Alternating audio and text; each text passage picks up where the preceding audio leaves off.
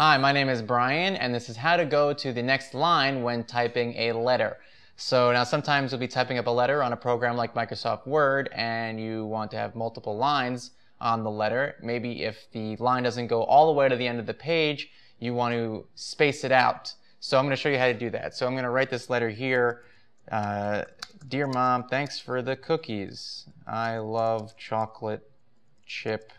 Now, if you notice, once I get to the end of the line, it will automatically drop down. But let's say I want thanks for the cookies to be on a different line from I love chocolate chip. Well, you can just click your cursor right where you want a new line to start and then hit the enter or return key. And you can hit that twice to get double spaced, and then you'll have lines there.